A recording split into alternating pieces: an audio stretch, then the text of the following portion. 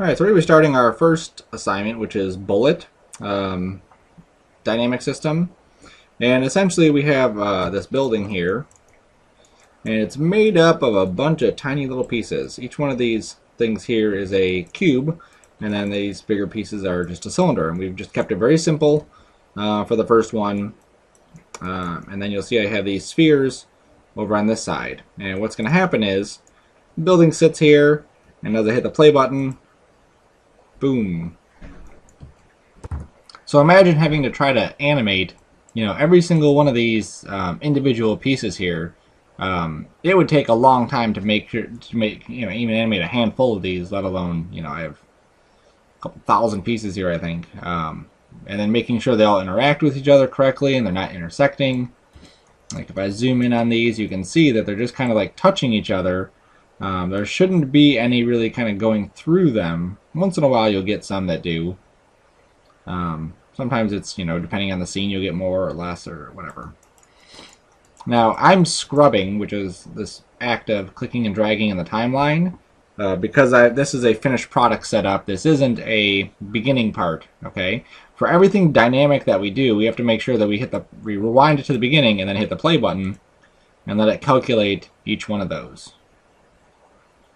Okay, and the cool thing about this too is that before, I kind of lock this in, I really could change this animation just by moving the ball. I could just take this ball and move it down and then have it hit somewhere else, and then that would create a different animation because the ball would hit differently and make other cool stuff happen. Okay, so this is going to be our first introduction really to what dynamics are and how we can apply them into a scene. Okay, and like I said, we're doing it very simply, just plain objects. Okay, so I'm just going to save my scene. I'm going to go to a new file, and I'm going to create a project. So I'm going to go to File, Project Window. I'm going to make a new one. Make sure you put it on your D drive. I'm going to go into my D drive. 25. Oops. This should be 50. And I'm going to put it inside my work folder. And this is going to be Sarcona bullet 01. Okay, that way I know it's my first bullet project. Hit accept. And here we go. Okay. Now, like I said, we have to make sure that we always hit play. And we always have to make sure that in their animation preferences, this little button down here, that we have our playback speed set to play every frame. We cannot have it set to real time up here because it'll give us errors. So this is always set to play every frame. Every single dynamics thing we do is play every frame here. Always leave that to play every frame, never ever change it to anything else. Alright, so the first thing we're going to do is we're just going to create a ground plane. So polygon plane. Everything has to be polygon for this to work. Okay, and I'm just making it big. I'm just scaling it up, making it huge. Okay. In the dynamics of nowadays, it really helps to kind of get everything in a real world scale. So if you're thinking of these units here, this is actually centimeters. So if I went to my calculator and I went to 3400 divided by 2.54, which is how many centimeters are in an inch, that would give me 1,338 inches. And if I divide that by 12, that gives me 111 feet. Obviously that's like a huge, gap here, 111 feet from spot to spot, alright? But it just gives me enough room to kind of play around in. So now let's create a cube. You can create any kind of shape, okay? The stuff that I'm going through, look at the process of it, and then figure out how you want to apply it, alright? So in this case I'm using a cube just because a cube, as far as dynamics go, it only has 8 points on this whole cube. So it's much simpler than, let's say, a sphere. Look how many points there are in a sphere that Maya would have to calculate and try to figure out how it's colliding with all of these. Cube is much simpler, okay? Alright, now I need to make sure this cube is perfectly seated on the ground. So if I just kind of eyeball it, it's not going to be good enough. Alright, I want it to be seated perfectly on the ground. Well, here's a little trick. Whatever the Y scale is, I just take the translate Y and just cut it in half. Okay, so if I take my Y scale and I make it like 22, I make this 11, you'll see how it's seated perfectly on the ground. Okay, so whatever number that is, I'm just going to make sure it's there. So I don't like that being so high, so maybe 6 is probably good. And then we'll go to what's half of 6? It's 3. There we go. Okay. So now this is 6 centimeters big. So if you wanted to do the math on this, 6 divided by 2.54, so it's about 2.5-inch block. That's what we're looking at here. And I'll even make these a little bit thicker this way. I'll make each one of these 2.54. Okay, so now I have a 1-inch by 1-inch block by roughly 2 and a bit. Okay, so I'm just going to take this and scoot it over here. Now remember, this was a building. You know, how big is a building? You'd have to kind of figure all that junk out. Okay, so here is this first block, and I put it over here at the edge. I could eyeball it or type in these numbers. There we go. So that's exactly there, but I just have it kind of sitting at the edge of this grid. Like I said, it doesn't really matter how accurate this part is. It's more how accurate this part is. So I'm going to duplicate this. So I hit Control D, and now what I want to do is I want to move it over and rotate it perfectly. Okay. Well, it's hard to do it just like that. You know, I can't really get it perfect like that. So what I'm going to do is I'm going to delete that guy. Now, what would make this easier? Let me switch my view to this. That. It's easier for you to see. What would be easier if I could take this pivot and put the pivot right here at the origin, and then I could just kind of rotate this whole thing around. Okay. So I'm going to hold down the letter D, hold down the letter X, and I'm going to move this over to the origin. So now you see the pivot is right here. Okay, so now if I were to go and grab this and duplicate it and rotate it around, I'm going to look at the gap between these. Okay, because this is dynamic, if I have these things like this and they're intersecting, it's going to freak out. Okay, so I have to just rotate it until they're not touching. Okay, now I could even switch to the top view and just punch in some numbers here. So right now it's at -16. What if I put it to -14, -12? Okay, -12, you see right there it's overlapping. Even though it's a little bit, it's still too much. Okay, so -13 is probably a good number. Now if I'm going to duplicate this, and I'm just going to do it so you can see it, I'm going to hit Shift, hold down Shift and hit D. Okay, I didn't do anything, so I'm just going to type in -26, which is double that, and then hold down Shift and hit D. As I duplicate this going all the way around, you'll see that as I get back to the beginning, it overlaps. Okay, so I'm just going to undo, undo, undo, until I'm looking down here until it says undo duplicate. Alright, so I'm going to redo my duplicate. And I'm going to realize that, okay, well, at 13, -13, it didn't work. Why didn't that work? Well, if we take a circle, or circle shape, which is 360 degrees, we're rotating it 13 degrees. I just divide it, you'll see that it comes up with an odd number, 27.69 things, okay? So what I can do is I can say, okay, well, obviously that's not going to work. What if I just took 360 and I divided it by 27? Okay, that'll give me 13.333 units. So if I rotated this -13.333 units, then I would get pretty much an even number. But I'm going to try to find something that's a little bit simpler to do. So if I take 360 and I divide it by 12, we can't do. If I divide it by 16, you'll see we're pretty close, 22.5. That's a happy number, okay? I could even do it by 14, but it gives me a weird number. I could do it by 15. Oh, look at that. 15 is right at 24. Okay? So even number. There's no decimal points. There's no rounding here. So if I rotate this -15, rotating it to -15, and then I hit Shift D a bunch of times, you'll see that it ends up perfectly spacing all of these items. Now, is it going to be critical? Yeah, it is. Our animation will still work. But we want to make sure that it looks nice. You know, you don't want to do this thing, spend a lot of time kind of setting this up, only to find out that it looks like junk. Okay, So you want to make it as nice as possible. Now I'm going to show one more way to kind of do this process a bit simpler, okay? So the first thing we always do is we take this cube, we put the pivot here, or object, whatever it is, cube, cylinder, sphere. I duplicate it and I rotate it and try to figure out what that value is. Sometimes it's going to be like 4 degrees, sometimes it's going to be whatever, okay? So we figured out that negative 15 was our magic number, okay? And we know that 15 goes into 360 24 times. So if I go to Edit, Duplicate Special Option Box,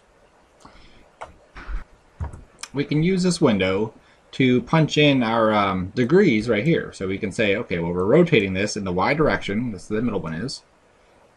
15, negative 15 doesn't matter. It's the same, you know, around this way or around that way. And then how many copies? 23. Now where did I get 23 from? Because we had 24.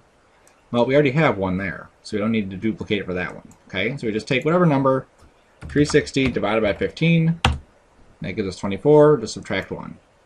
So 15 in the Y, 23 here, duplicate special, and there we go. Okay, so very handy to be able to use something like that. Alright, so there's our block. And we can still change, we can still modify the shapes of these afterwards.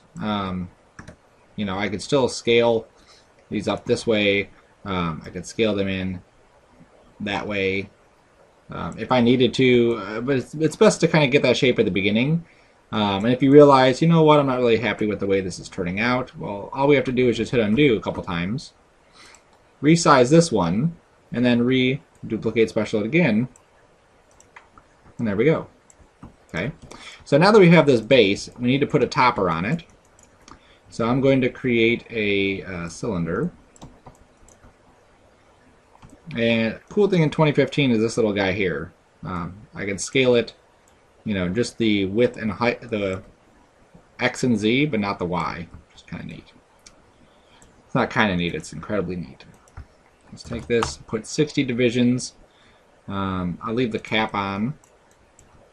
And again, this is something I need to make sure is perfectly lined up with the top of that. Okay? So here's a quick way to do that. If I grab this guy, I shift click that guy. One of our hotkeys that we had set up before, Y max. Oops, wrong one. I gotta grab this first, then that, and then go to Y max. Y min. Maybe not. No, Y stack. There we go. One of those buttons would do it. Y stack. Which we also had the hotkey set up for. There you go. Alt F. And Y stack. Okay, so that'll just stack that right on top of that. Alright, so it's a very handy tool. And if I resize it, just grab that again, Y stack, there we go. And go a little bit more out that way. I like to have a little bit of a gap, or a little bit overhang on this. Alright, so now that we have this, what I'm going to do is I'm going to grab the whole group, not the ground. Okay, just those pieces there. And if you have trouble, do it from the front view. Just marquee straight across. But just make sure when you go into perspective that they are all selected. Sometimes you'll not select one or two of them just because they're too far away from the camera. Alright, so now I have this, so I'm just going to group it, Control G. I'm going to duplicate it, Control D. And I'm going to bring it up. Now, how far am I bringing this up? Well, this, I can't type in a number here, okay?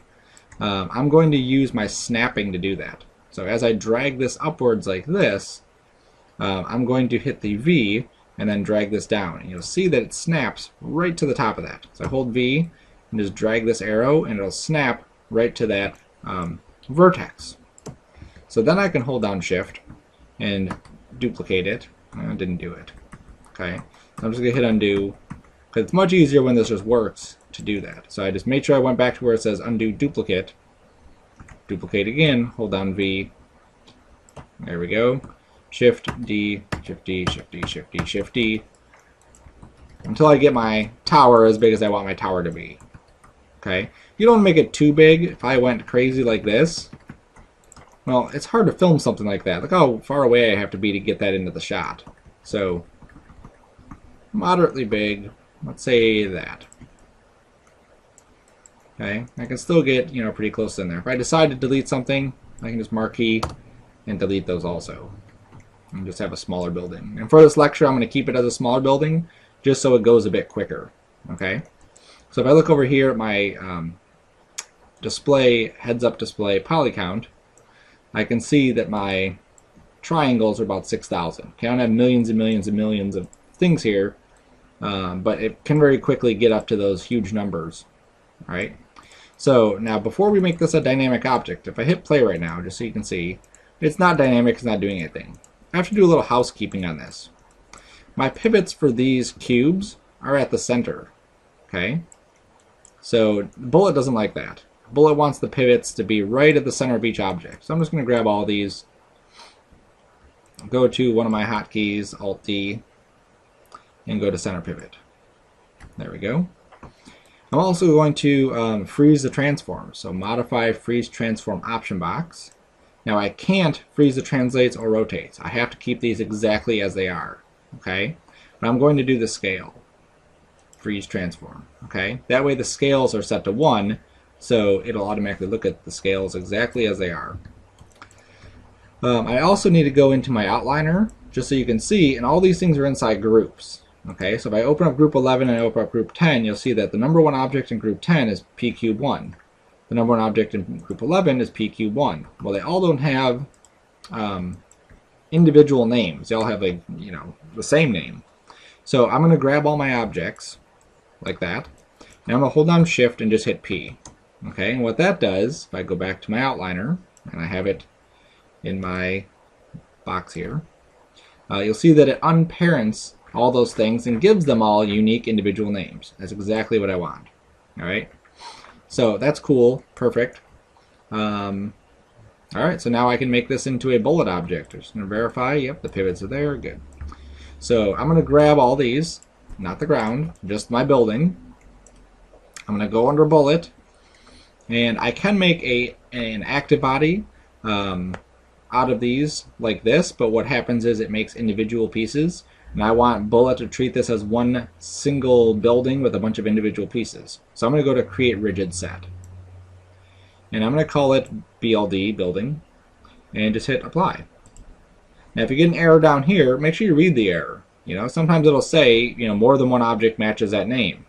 Then you didn't ungroup stuff. Or, you know, you might not get an error, but it still might not work. So just keep watching it, okay? I'm going to hit undo. I like to make sure I save this before I make it a bullet object. So I'll make it bullet 01. I'll go back to create the rigid set with just those pieces selected. Hit apply. Oops, and you see I get an error, my command error. No idea what that error is. Let me reselect. Hit apply, same error. Let me rename this. There we go. I didn't like having the same name that I just created, so big deal, I change it. I'll save my scene as, let's call this bullet 02. Okay, so now if I rewind, hit wireframe so I can see it, and hit play, you'll see that my building is just falling. Okay, so what I have to do is get my building so that it doesn't fall by giving it a ground. The ground would stop it from falling.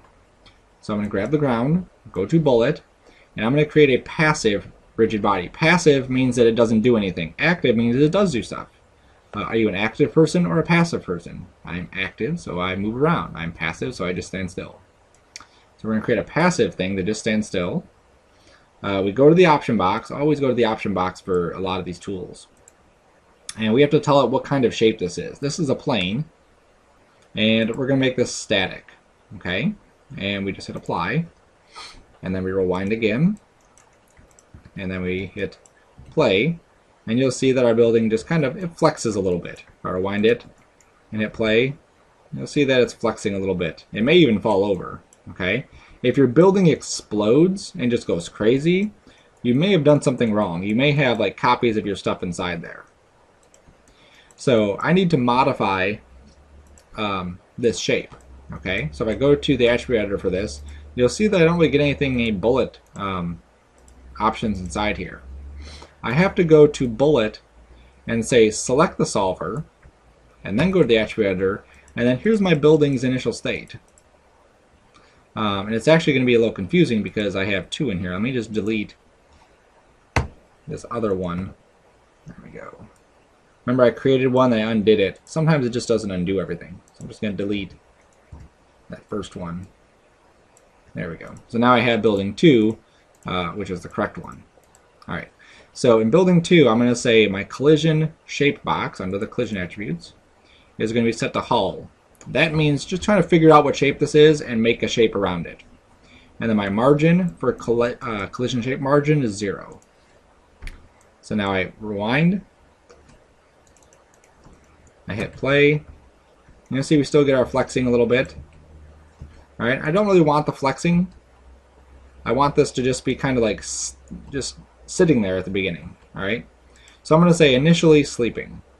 And that means that as I hit play, oops, I rewind it first, and I hit play, you'll see that the building doesn't move at all. It's not going to move until something hits it, and then it'll move. All right.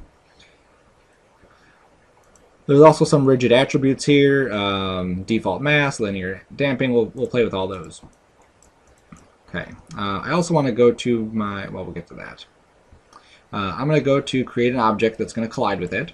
And spheres are just, you know, I love to use spheres for this. And I'm going to move it back. Okay.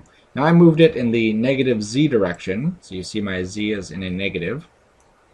And the reason I did that is that way when I animate this, I can launch it basically in the positive z direction. It's easier to type the negative numbers. So I'm going to make this an active body so that it moves. Okay. The ground is a passive. It's static. It doesn't move. But the ball here is going to be active. It's going to launch itself. So we're going to change the collision shape to sphere. We're going to make sure it's dynamic, which it is. And we're going to apply.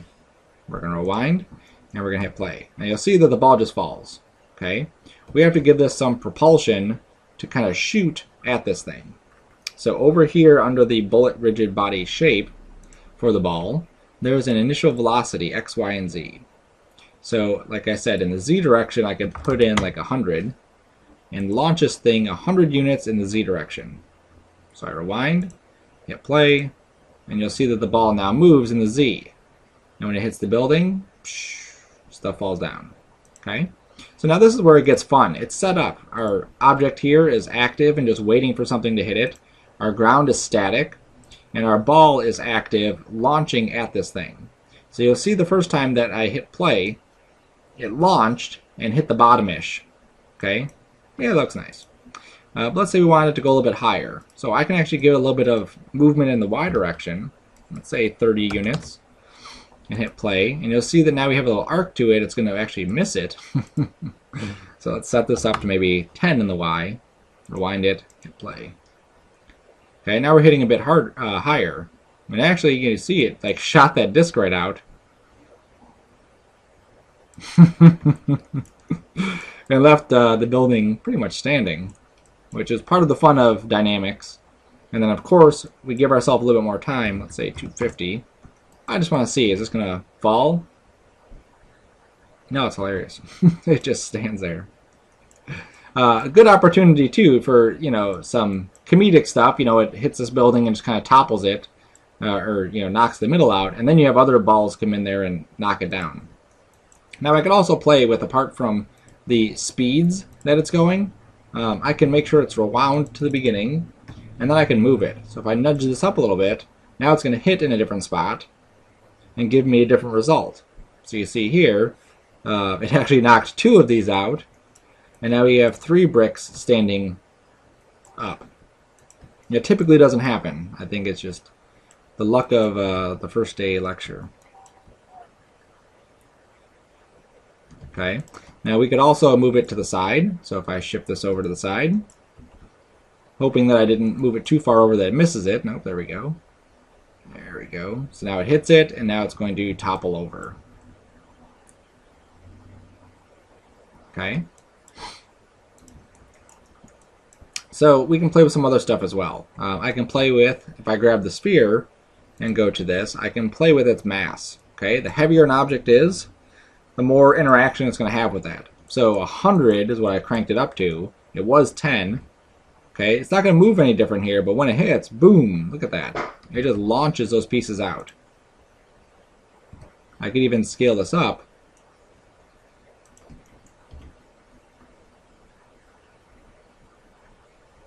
And really see this kind of movement of all these pieces. Okay. Now there's one thing that, you know, it looks like it's a pretty accurate solve. I'm not seeing any collisions or as far as intersections. But I like to go to the solver, bullet, select solver, attribute editor, and change this internal fixed frame rate to 240 Hertz. Okay, just a more accurate solve is what that is. There's also gravity here, so if I realize that, hey, my objects are falling just a bit too slow, I can probably pump up the gravity some, so -30. You'll see that the ball is going to hit the ground and actually start rolling, and then hit our building. Okay, so it's really now is the time of playing where you're looking at these things and trying to figure out what do you actually want to happen in here. Do you want the ball to just launch at it and destroy it? Do you want to roll into it and kind of collapse it? I could really make this, you know, take the initial velocity of this in the z direction of 400, and we'll take the y up to, let's say, 30. Boom. So you can see, just by adjusting some of these numbers, that I've really kind of catapulted this animation into two totally different things. The first one, it bounced, rolled, hit it, tumbled over. This one is just destroying it. Okay? I'm going to take that down to maybe 200. Okay, and I got somewhere, you know, in between. Maybe the y is a little bit too much. Let's take that down a little bit. Okay, and every time I'm stopping it, rewinding it, and then adjusting some settings, and then playing again. Okay, so now I'm just going to play with this until I get something that I'm happy with. Alright, I could even, I don't duplicate this sphere. It's recommended you always just make a new sphere or object or whatever it is. And then add bullet to this guy. So active, sphere, dynamic should all be set up. And then just give him a little bit of initial velocity. Oops. And if I don't want this one to come in yet, I'm just going to push him back further. Okay, that way it takes him longer to get over there. And look at that little sphere. It comes in and knocks one of the bricks.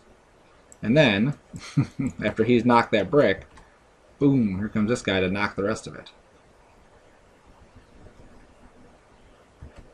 Okay, so you can really kind of play with this and get different results based on how you just have all these things kind of set up.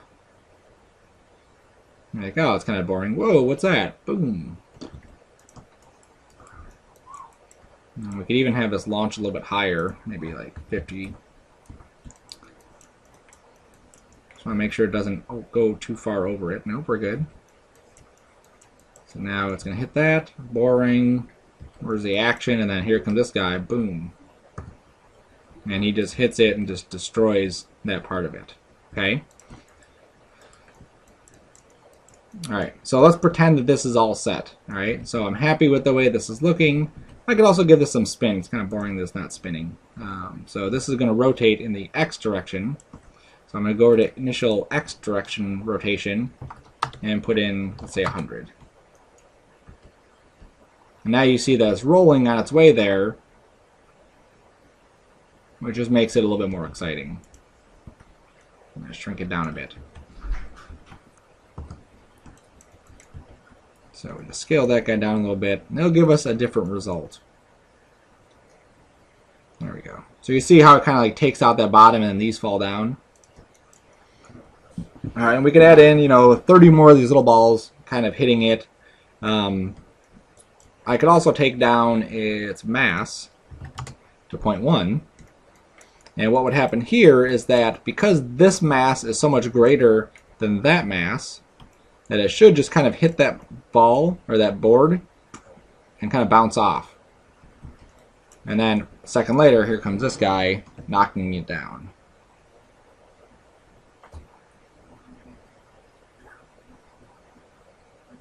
There we go. I'm going to increase the gravity just a little bit more. negative 40. Now it's negative because that means gravity is going down, right? It's not going up. If I set this to 40, positive, gravity would go upwards.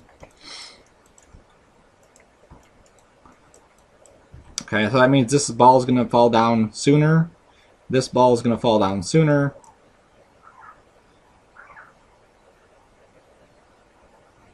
There we go. And let's make sure this ball has just a little bit more movement in the Y direction, because I want it to really hit the middle of it. This one I'm not too concerned about. There we go, just like that. Okay, so everything's kind of coming to rest, probably around that 240 mark-ish or so. All right, so that's good. So I'm happy with the way everything in this has turned out. It's wonderful, beautiful. Let me save this as number 3. All right, and then let me go to grab all these pieces here, and I'm going to go to Pipeline, Alembic, Export All. I didn't need to select everything. I could just export it all. I'm going to export everything here. So I'm going to say Export It All. It's going to go into my Sarcona Bullet Cache Alembic folder. I'm going to say building fall down. Okay, so what this does is it writes out actually to the hard drive all that information, all the dynamic stuff that was happening. Okay, so now I won't be able to change anything after the fact, but what I will be able to do is scrub in the timeline and really kind of set this up much quicker. So I'm saving. I'm going to a new scene, and I'm just going to go to that pipeline again, Alembic, and import that scene into this blank file. And you'll see here's all my stuff. Nothing's changed. Okay, I still have my building. I still have, where are the spheres at? There's one. There's the other one. Okay. I do have these extra cameras. This is my top view. I can delete that. If I go in the outliner, here's my side and perspective. I can delete that. Here's a front. I can delete that. Okay. That's all my pieces here. Now I do have a bunch of other stuff that's inside here. Here's my solved piece there. There's my first one solved. I don't need that. Just doing a little bit of maintenance on this scene. Here's a bunch of blank groups. And then this is all my original geometry. I don't need any of this original geometry. Okay, I stopped at the plane because that's my ground. So I have the BLD2 solved, which is my bullet. I have my plane. I have my sphere back there, and my sphere right there. Alright, so now I can click and drag inside this, and I can see everything happening. Oops, I think I was at 240 when everything happens. Okay, so now my bullet's done. So now I can go through and set up this workflow, or this camera, and render out all the stuff. Okay, really simple to do, you know, once you have all the nuts and bolts done.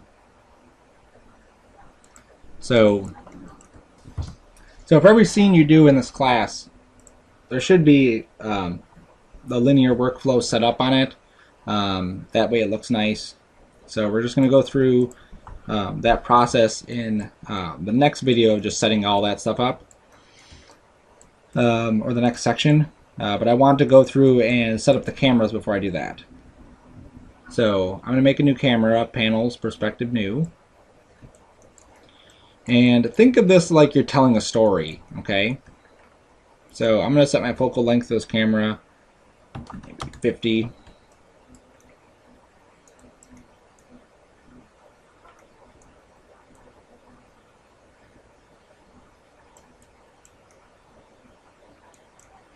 Turn on this blue circle here. View, camera, settings, fill. Oop. View, camera settings, vertical. There we go. And I'm just going to click and drag and see. Okay, here's a good shot. Look at this. The ball comes in and just kind of plunks it. That's all I really want for this camera shot, is just that. Okay, so that's kind of a neat camera view. So I'm just going to hit S to set a key on it. Sets a key on that. Go to a new camera. Oops, let me name this one first. Startup cam or camera 01. Make a new camera. I'm going to set the same 55 millimeters, blue circle, camera settings, vertical. And I want to get that little plunk right there. There he is. And I'm getting it all from the same side. I don't want to switch to this side because that would just be confusing. I'm staying on this side of it.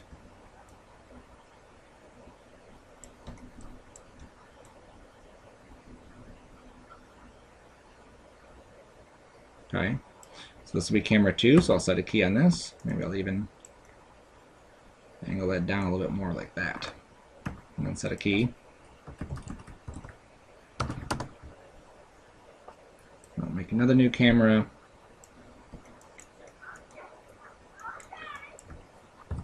And this camera, I'm going to show it from behind. So I think it's kind of like a cool view. Blue circle on. Vertical. Let's change our film focal length.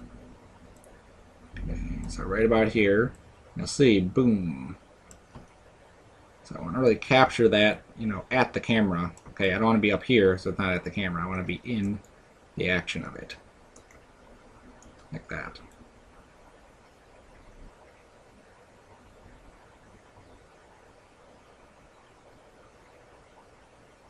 There we go. This will actually be camera 4 here. I'll still set up camera 3 because I got to show that ball coming at it.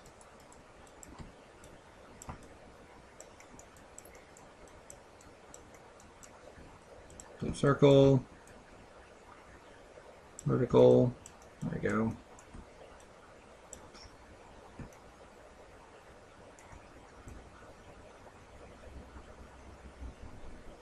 There we go, perfect. It's the camera 030. Alright, so that's camera 3, and then camera 4 is this. Boom. And then I don't think I need a new camera, like a camera 5. Just kind of show the damage. I think that final one kind of seals the deal on it. Yeah, I think that's good. That's a good enough story right there, just kind of show that destruction. Alright, so now that I have my camera set up, let me save this scene as, I'm going to call this bullet imported. That way I can differentiate it between the actual bullet here, because this is none of this is editable as far as what's happening dynamically. I can't take this and move this sphere around. I can't take this and move, I can move it, but it's not doing anything as far as dynamically. If I were to take this and just scoot it over, you'll see that that animation happens still, okay? Because it's all being, basically it's locked in. It's baked into it. I can do some other stuff just so you can see there is some, here's the Alembic cache, this file that's reading. I could change the speed of it. So if I wanted this to go faster, 5, I could speed this up. So now the entire thing's done by frame 60. That's only 2 seconds though. So you can slow it down too, but it's not very accurate. When it gets into the actual collision of these objects here, some of them may actually start going between each other. So you just have to be aware of that. Okay. Sometimes you can get away with it, but you just gotta, like I said, just be aware and just kind of go through and check stuff out. So I'm gonna leave it at 1. Set this back to 240 and 240.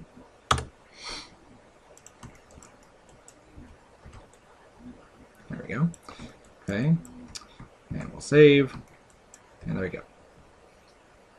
Alright, so now we're going to do the linear workflow. So we're going to go into our render settings, and these settings are going to be universal. Okay, so this is like the first start of this. The first thing we got to do is change this to mental ray. Mental ray is not listed here. Windows, Settings Preferences, Plugin Manager. And then we find Maya 2 MR right here, loaded, auto-loaded, then it should show up. Okay, so mental ray we enable this check that turns on color management. We're going to change these to OpenEXRs. We're going to change this to RLE. This is eventually going to be name.number.extension, so we'll just change that anyway. It's all good there. We're going to go to, that's nothing there, but done there. So we're going to go to our render view, which is this little blue thing, so the one with the blue banner. We're going to go to display, color management, change the image color profile number 1 to linear. And essentially we're set up. That's it. Okay. Now we do have to do some extra stuff as we start creating materials and as we start creating lights and all that, but we'll see that in a second. So let's first add a material to this. So we'll go to lighting and shading, assign new material, and for everything that you should be shading, it should be a Mia material XPasses. Okay, that should be your go-to shader. Call this building Mia. And presets, we'll start off with something, let's say matte plastic. There we go. Okay, so now just so you can see, I'm going to render this.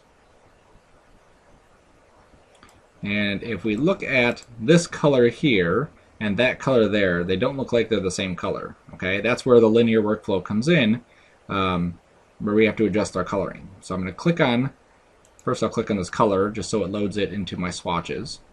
Then I'm going to click on the map, go to Utilities, and in Utilities I'm going to search for gamma. I'm going to change each one of these gammas to 0.454 and then change the value to that color.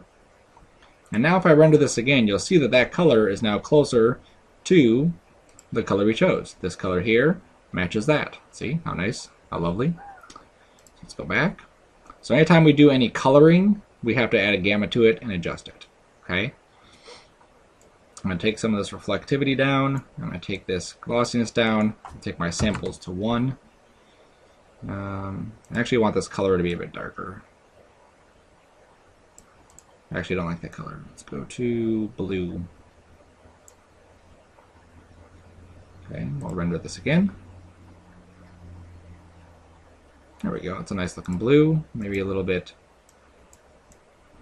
lighter. Oops. I can do a little render region. Just marquee it and then hit the little render region button. Yeah, that looks nice. I'll grab the floor. Assign a new material. Mia. Floor Mia. I'll do a matte finish.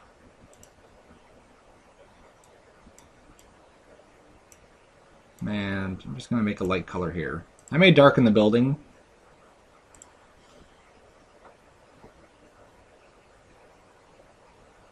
That's a little bit too light. Oops. I'm going to put my gamma on there. That's why it's so light, because I didn't put my gamma on there.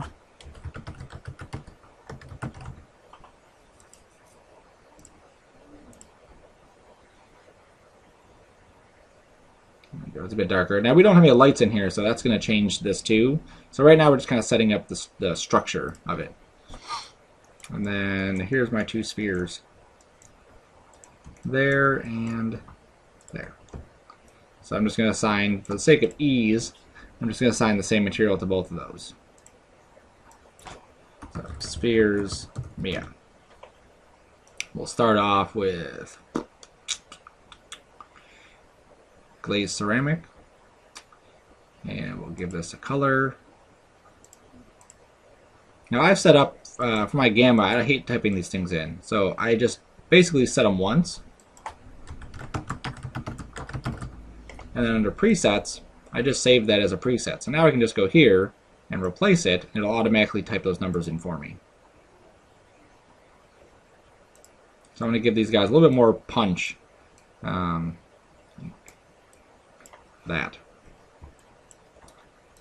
might look good. And then let's take reflectivity down a little bit. There we go. Okay, so now we jump this to about here. That way I can see everything together. And then I can render it and take a look at how these colors are interacting with each other. I think I'm going to diffuse that a little bit more. That reflection is just too much. So I'm going to take this sphere, knock that glossiness down, and what that's going to do is it's going to blur that reflection some.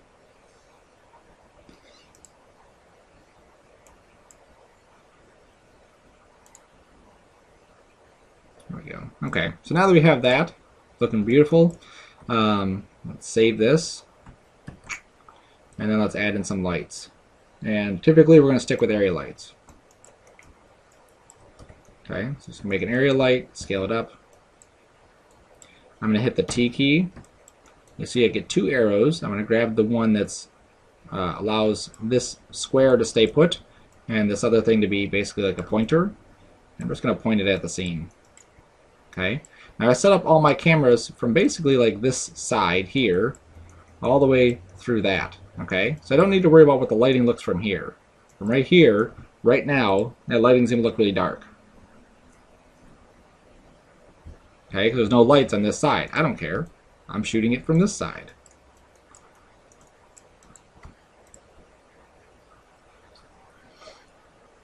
See? So we're going to light it up over there. I just want you to understand that I'm not 100% concerned with what happens on that side. So for this light, I'm going to turn on Use Light Shape. Take our high samples to 1.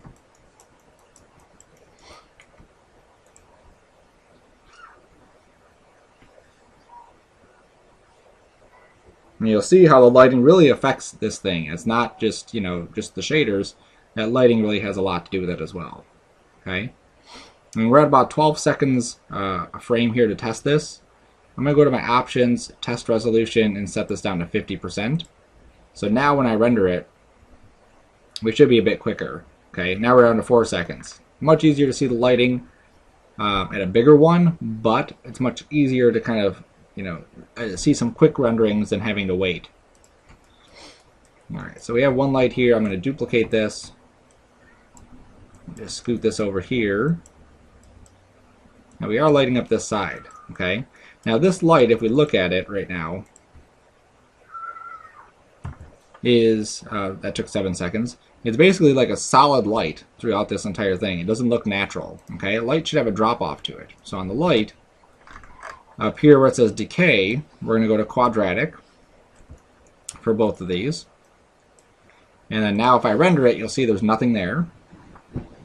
Okay, because once I set it to quadratic, this 1 is just way too low. So I'm going to set this to 5,000 for this guy. And I'll set this one to 10,000. That might be too bright. It might not be bright enough. We'll find out. There we go. So you can see it's actually not bright enough. And I'm just going to angle these a little bit differently.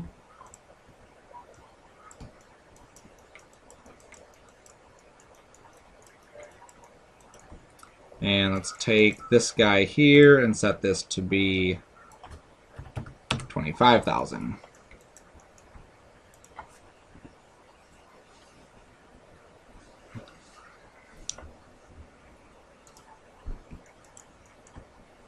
And I'm going to angle this up a little bit more. Okay.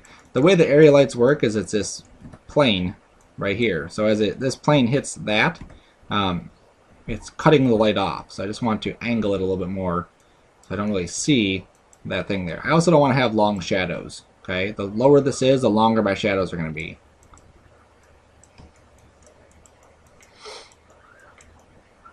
Okay, now as I bring it further away, I might have to crank up that light some more. See, it's dark now, so I'm just going to grab my light. And let's take this to 55,000 for this one, and 20,000 for that one. Okay, so you see that rendering took only 3 seconds. That's fine. I'm still getting a bit of darkness in here, so what I'm going to do is go to my render settings, under my indirect lighting, and I'm going to turn on Final Gather. 50, 0.5, 50. Now what this is going to do is it's going to incorporate some bounce light into this. Okay, so it's not as dark now in some of these areas. Okay, these shadows are still like crazy dark, and the reason those are crazy dark is because these lights are so tiny and so far away. So I'm just going to scale them up. Now what that does is it makes my light source bigger, which spreads out that shadow more.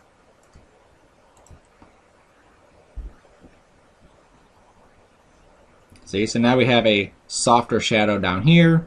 We have this lighting looking nice there.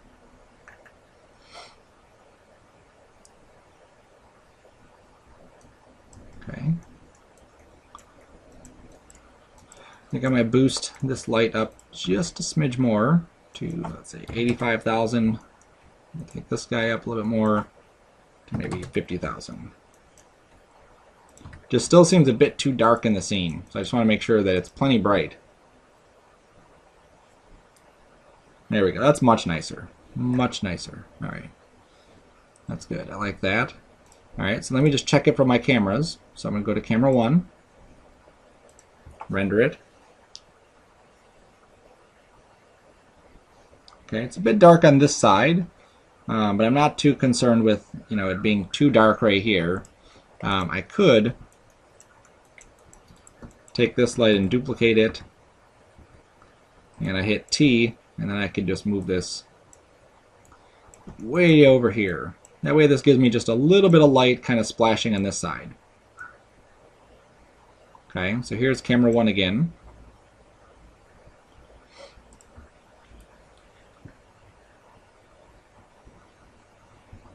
Okay, so we have a little bit of light splashing there. That looks pretty nice. Now I'll switch to camera 2. Probably about the same kind of lighting that we were just looking at, just a little bit more lightness on the right. Yep.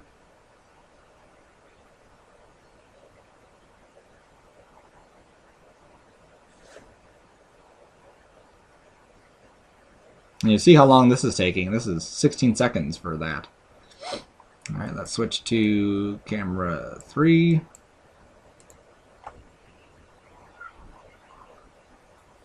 Oops, I didn't actually switch to camera 3 and render it.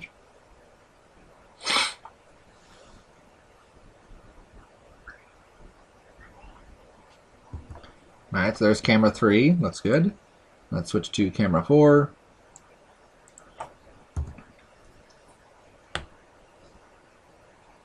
And there's camera 4. There's no weird lines in our view, which is what we want. Just play through until we get to a scene like that, and then take a rendering and take a look at it.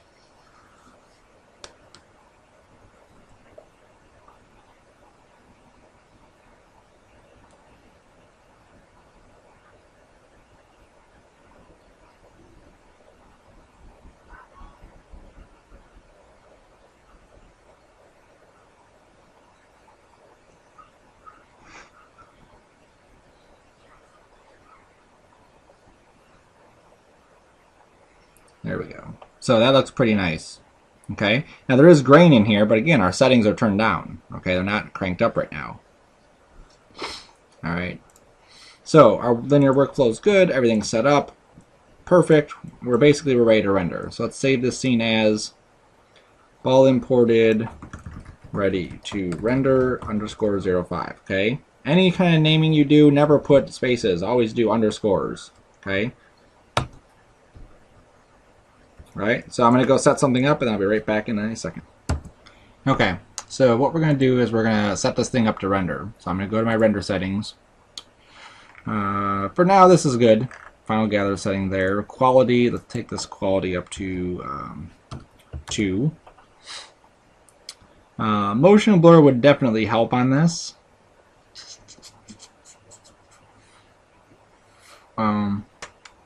Just don't know how much motion blur we want. We can always test it out if we went to full. Cranked up some motion steps. I think camera 4 is going to be our big one right there.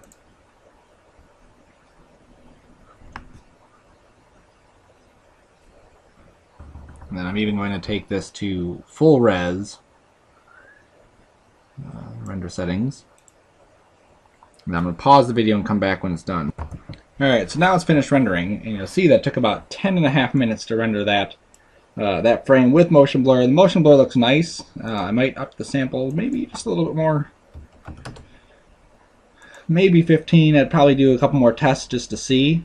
But yeah, overall, it's looking nice. You'll see that my sphere here, you can see a little bit of blockiness in here. So I want to make sure I hit 3 on that just to smooth it out.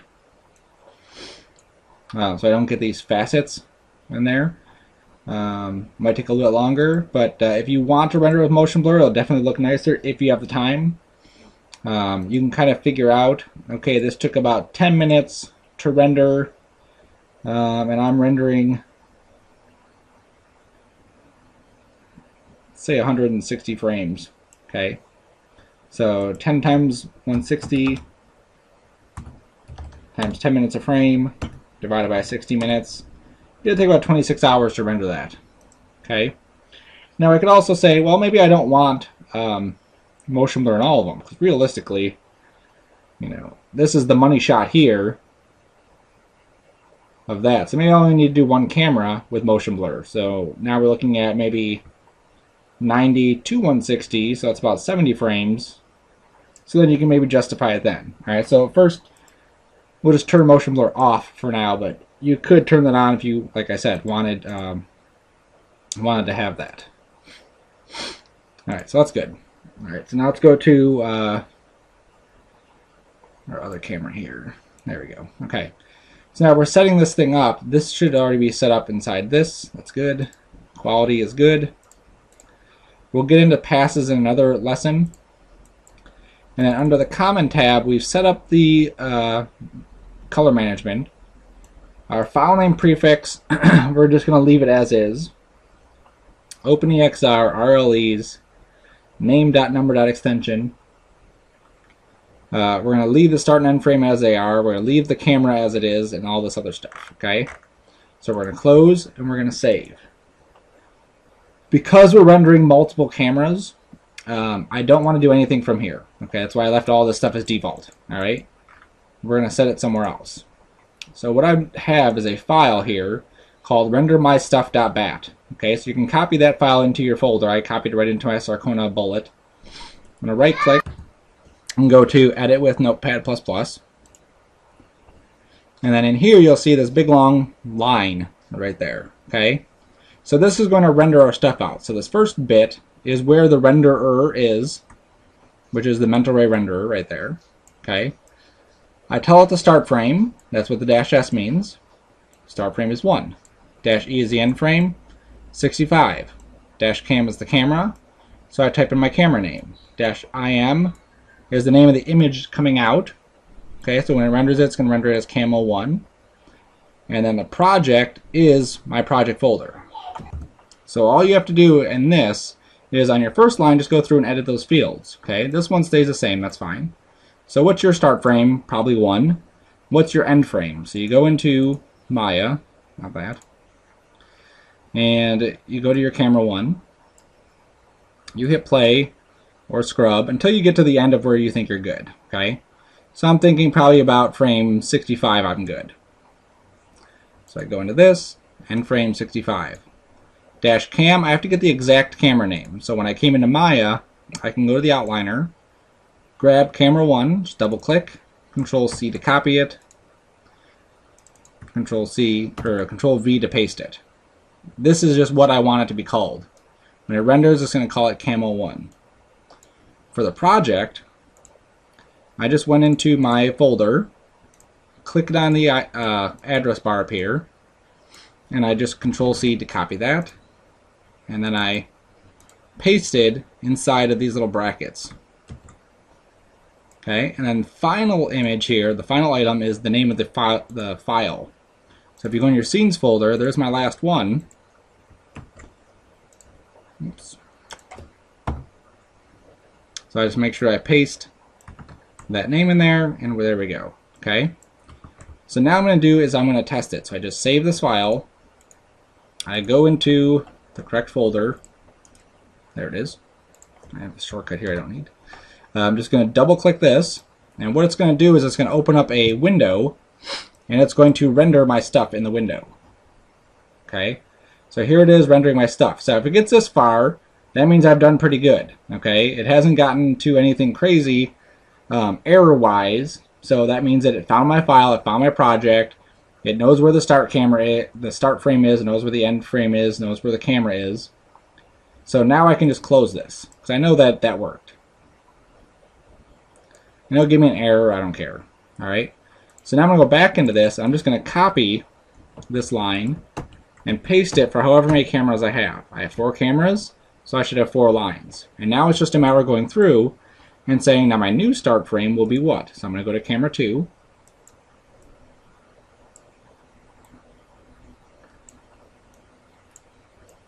I want this to be at probably about 60 to, let's say, 93. 60 to 93. So 60 here, 93 there, camera 2, cam 2, and that's it. I don't do anything else. Then I go to my third camera. I want this to start at about 70, let's say 70. And go to about 100. So third camera, 70, 100, camera 3, cam 3. I'll switch to camera 4. Because I named them all, pretty much the same thing, just that last numbers digit different, then it makes it much easier. So let's take this one at 90 to 160.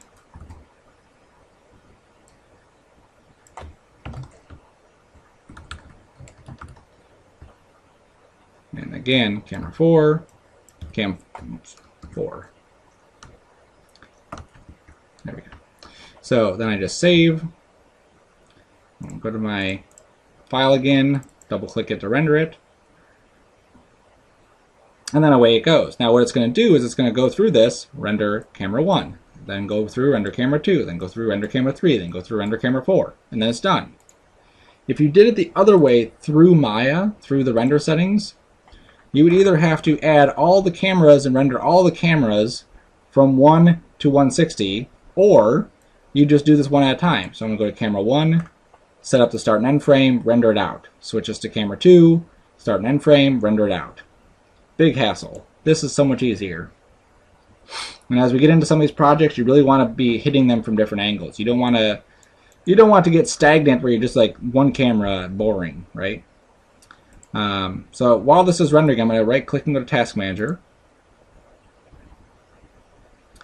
And I'm going to check my Maya batch. You'll see that it's at 94, 97%. That's what I want.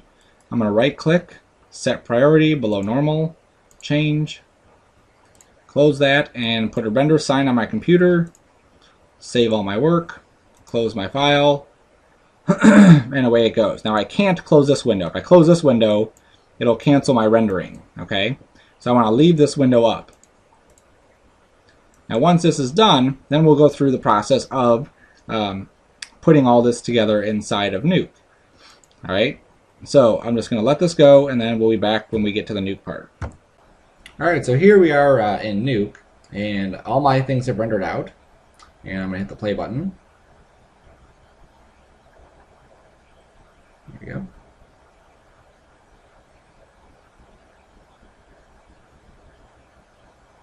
And there's my animation. Okay. Now I did do some tweaking to this to get it exactly the way I wanted it to look. So it's once you have the renderings, you can play with it from there and tweak some stuff. Okay. So I'm just gonna scoot this off to the side. So when you use Nuke, you want to use the one that says Nuke X. Okay. There's several nukes. There's just Nuke 8, there's Nuke Personal Learning Edition, and then Nuke X. Okay, so we want to use Nuke X. You open it up, it's going to look, like this, minus, the picture I have in there. And what we want to do is we want to bring in our files. So what we do is we are in this node graph. See, it says node graph here. We're down in this area, and we hit R. Okay, and now we go and find our files. So mine. We're on the desktop, in the D drive, Sarcona, 2550, images. So here are my 4 videos that I took. If I have sequences unchecked, it'll let me bring in individual files, but I don't want that. I want to bring in the sequence, so I just click on one, shift click on the next one. Okay. Now before you get into too much of navigating stuff, one thing to kind of note inside Nuke is that the button clicking, like typically you would double click to get in this folder, in Nuke you just single click and it takes you right into that folder. Okay, so I'm going to go here, shift click that one, that grabs all 4 of them, I hit open. So here are my videos down here, and they come in as what are called nodes. Okay, and I can just scoot them aside so they're not stacked on top of each other. And if I look at these, you can see this says 1, 6, 7, and 8. Well, this one's 1, and then 6, 7, 8 because I already have 2, 3, 4, 5 over there. Okay, so yours will probably come in 1, 2, 3, 4. That's no big deal. Okay. I can also look at the camera name, cam 1, cam 2, cam 3, cam 4, and that works also. If I want to see one of these and see what's inside this clip, I click on it and hit the number 1. Okay? And then I can hit the play button here, and that will allow me to see it. Okay, so now we're just looping through that one clip. If I want to see the next clip, I click on it, hit 1, and then hit play, and then I can see it. Now, one thing that you might have, and sometimes this just gets changed, is this frame range. This has to be set to input as we're reading stuff. Okay, if it's set to global, my frame range is set to 1 to 65. It's not going to hit this one at all. Okay, so set that to input, then hit play. Now I can see what's inside that clip. Okay, go to this one, hit 1. This is set to input, so it automatically adjusts my time range.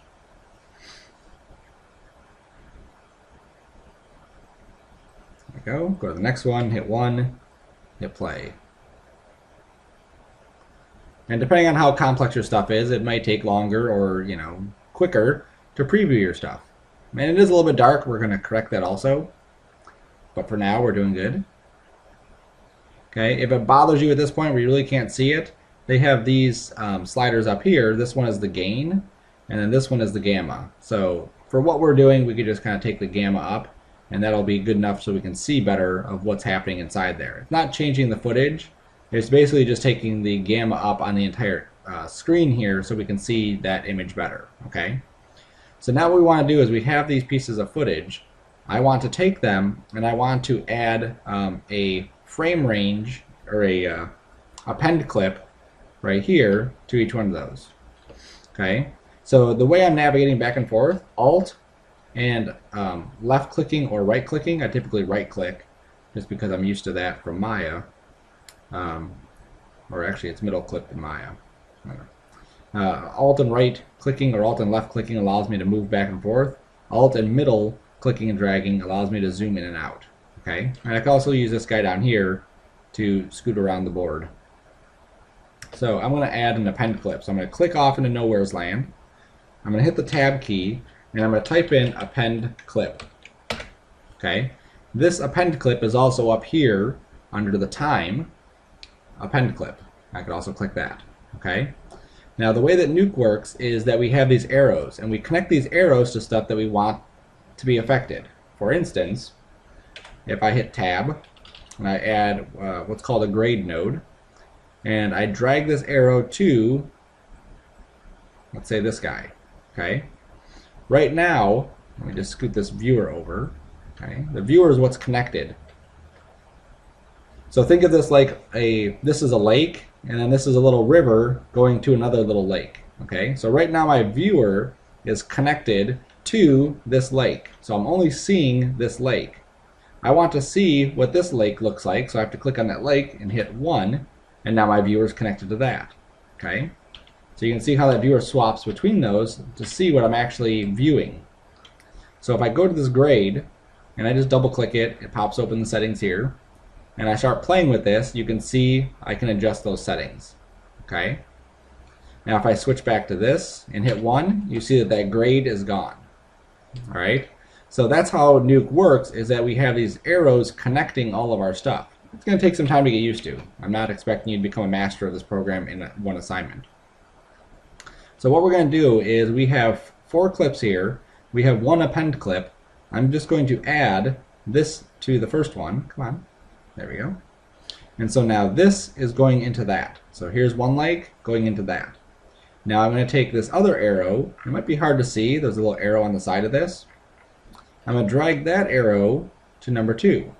Then another arrow pops out. I'm going to drag this arrow to number 3. Then I'm going to drag this arrow to number 4. So now what we have is we have 4 lakes, all feeding their rivers into this other lake. That's the lake we want to see. If you think of a better analogy, let me know. Well, lakes is what I got right now. So what this is going to do, this append clip, is if I click on this and hit 1, it's going to take this one and play it, then that one and play it, then this one and play it, then that one and play it. So now my input range is all the way to 201. So I'm just going to rewind and hit play.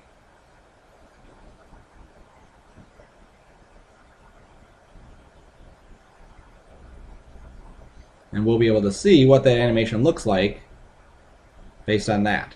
So there it is, the whole animation playing out. Now there's some glitches inside here, okay, and we're going to point those out. It's not necessarily a glitch, it's just, you know, we have some overlapping frames here and it looks kind of weird, okay. Here's the first one. I'm just going to click and drag my time slider. You'll see that this hits through the wall. Okay, right here it's going through the wall, and then the next shot it's not even broken through yet, and then it starts to break through. Okay, so what I want to do is I want to stop this probably right about there. Okay, so I want this to go boom right about there and then stop. I don't want it to go any further inside this animation. Okay, so this clip here is clip 3. I can check it by going 1, 2, 3. Okay, so I know that's a third clip. So here's clip 3. What I can then add to this, I'm going to hit, I'm going to click on this so it's highlighted, then hit tab, and then go to frame range. Okay, now you'll see that because I had this click, that automatically added this into that chain. So now we have this item going through this node, and then that going into here. All right, so I'm going to take this frame range, and I'm just going to change my end frame. That's all this is. Here's the start frame, here's the end frame. I want this one to end sooner, so I just change my end frame. Let's say 90. Okay, I'm going to click and drag back. And see, I went too far, because now it's not even getting there. So let's change this to 95.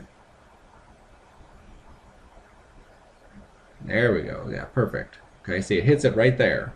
Now when we go to the next one, I want to start this one a little bit later, so it's already like being pushed out. Okay, this one introduced the act that it's hitting it, and then that one's going to continue with that. Okay, so I essentially want to get rid of the intro of this one. So again, I'll click on this piece, I'll hit tab, you'll see that frame range is already there, so I can just hit enter, and I'm just going to cut off some of the frames at the beginning. This one ended at 95, so I'm going to start this one at, oops, let's go back to this. There we go. At 95. Come on, come on.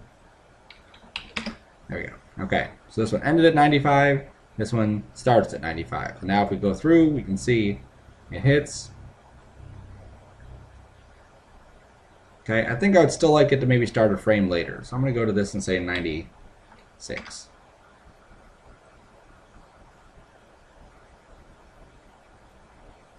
Okay, and we'll see it in real time what it looks like. Okay, so that was one area that's pretty obvious what's happening here. So that transition from here to there looks much more natural. Now the other part that kind of bothered me, I'm going to zoom in on this so you can see it. Same keys here, just Alt and middle click, let me zoom in. Is this ball comes in, it rolls in, it hits the thing, bounces, and then hits the ground. And then the next shot,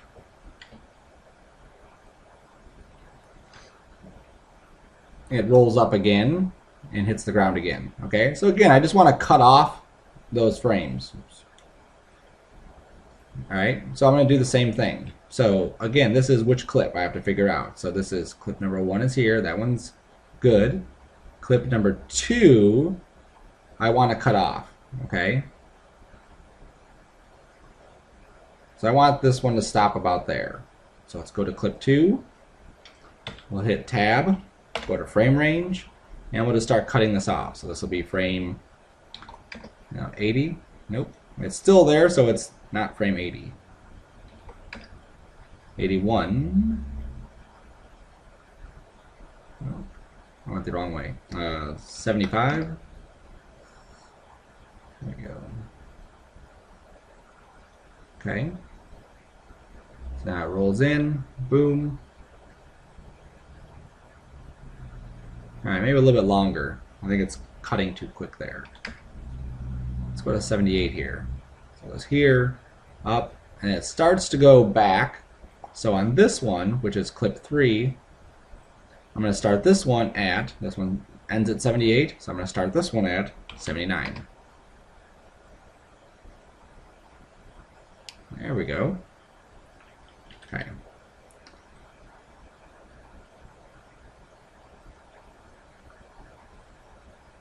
Okay, there's some flickering and other stuff that's happening, just ignore that. Alright, so now let's rewind this and play it again. Ignore the flickering, it's just loading that into the memory. When it plays back again, then we'll see it in real time. There we go. Beautiful. Nice little animation, nice little piece. Okay, so that's wonderful. So I'm just going to turn this gamma correct off, so we're back to our dark spot. I'm going to go to this append clip, hit the tab key, and go to grade. And grade is like your levels adjustment. So what I can do is I'm going to take a multiply in here, and I'm going to go to the white point, and pull that back, and you can see how it just brightens it up a little bit. Okay, I can adjust the black, but it's going to be too dark. So I can just reset that back to 0. There we go. Okay, so now I'll rewind it again and play it through. This interface might seem odd and clunky to you, but just playing with it a few times, you really start to understand, how to connect these things and where they need to be connected and how it works. And you really appreciate the beauty of it, really.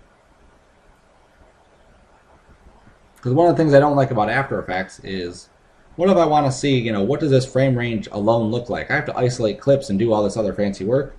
All I have to do here is click on that frame range and hit 1, and now I can see just what that piece of footage looks like.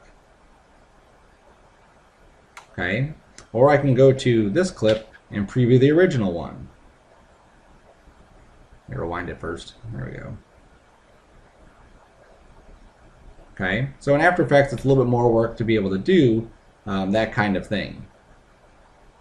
Obviously, you have a timeline in After Effects where you can just scoot stuff down left and right, but you'll really understand how this works once you get a little bit more comfortable with it.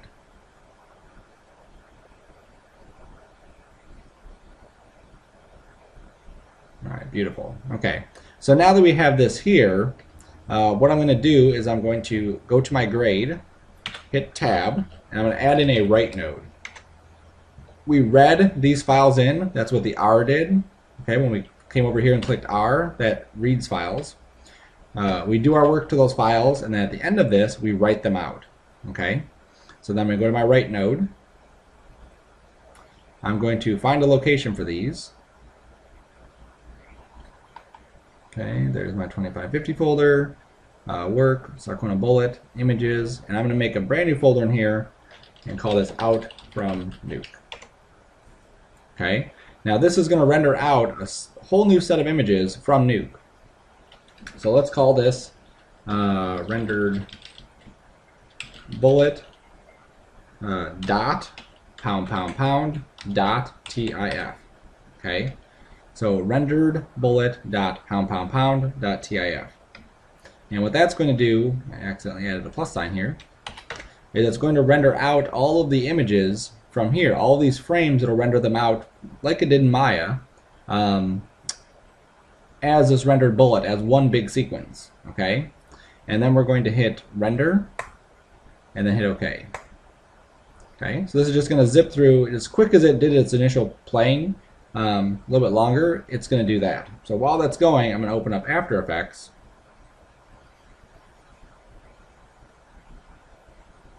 And this works in After Effects CC or CS6, same process.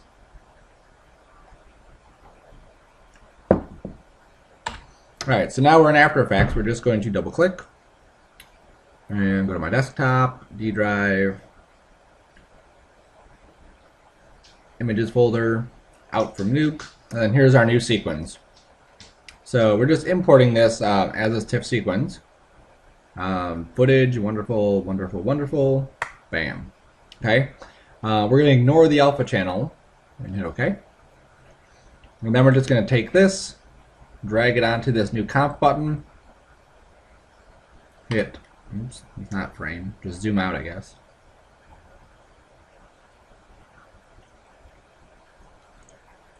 And here's our footage. So now we can just go to composition, add to render queue, click on the word lossless, go to format, QuickTime, format options, video codec, H.264, OK.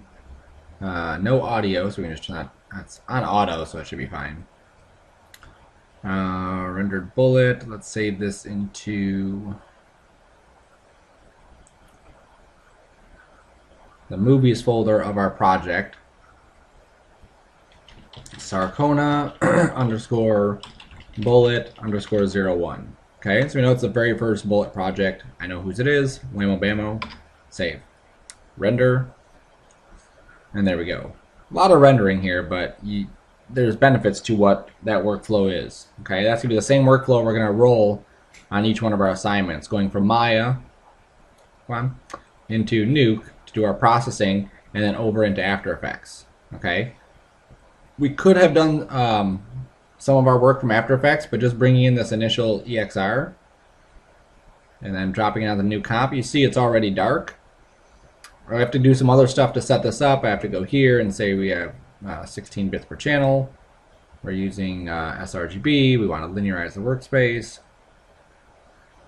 Where's my footage? Right there. Let's go to interpret main, color management,